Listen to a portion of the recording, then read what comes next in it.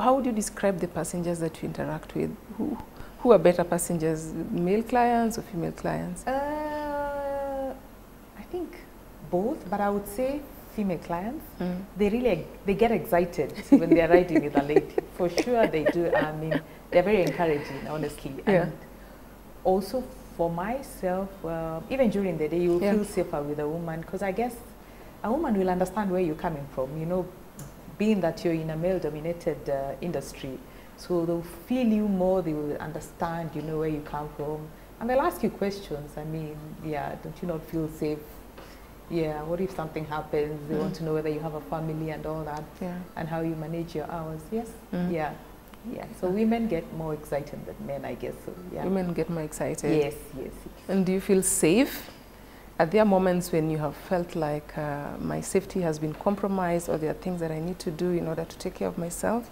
And what are those moments? Oh yeah, those are very few incidences. Yeah, well, nothing lately, but yeah, I guess a few years back, I think I've had to ask like 3 men in total, and this is in 3 different instances. Yeah. Where I do a kilometer and I feel this is not. I'm getting stressed out, and I quickly tell them, I'm sorry, I just have to attend to an emergency, and I'll quickly stop the car and ask them to get off.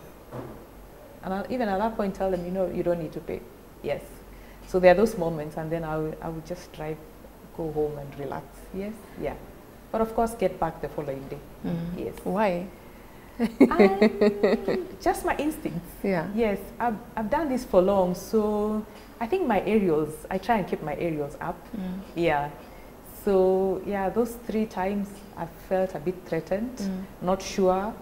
I think the last one was I took a ride at 6, and it was going to a place where I thought would not be safe because, and this was before COVID, and I thought by the time I got there, it would be dark, and and anytime I kept looking at that mirror, there were these 2 guys sitting behind, and they'll be looking at me with red eyes, and I just had to end the trip. I don't know, maybe it was safe. I always take precautions, so maybe it is, maybe it's not, but yeah, when my guts tell me don't do this, I try and listen to my guts. You said you've done this for almost 6 years now. Yeah, this is my 6th year. Yes. What would you tell like first-time drivers who are probably, you know, faced with scenarios like the ones you're describing? First-time drivers, yeah, I think I'll tell them the same, to always keep your aerials up. I think dress decently. I mean, this is how I dress. I'm always in trousers and tops. If you see me in a skirt or dress, I'm not driving that day.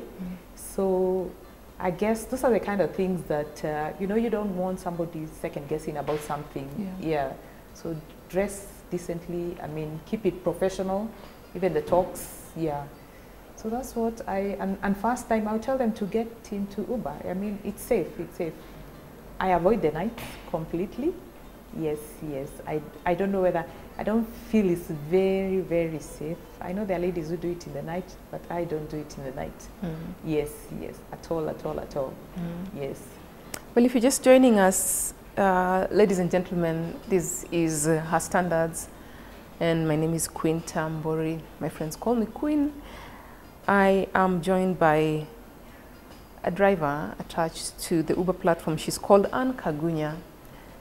We're basically trying to understand what happens in her industry, what options are available for people who are probably interested in joining this industry, looking at some challenges here and there, and of course, trying to figure out some solutions, because this show is all about finding solutions and connecting women. We are available at KTN Home. You can also hit me up at Queen Tambori on Facebook, Instagram, Twitter, LinkedIn, TikTok, and so on. I don't know if my guest is on social media. Yes, I am. On social media? Yes. If you can face the camera and you can tell our viewers where they can find you. I know some of them would like to send in questions in real time, so just go ahead. So yeah, I'm on Facebook as Anne Kagunya, and on Instagram as Kagunya92. Yes. There you had it. Yeah, Anne Kagunya and Kagunya92. If you have any questions for Anne, do not hesitate to send it to us.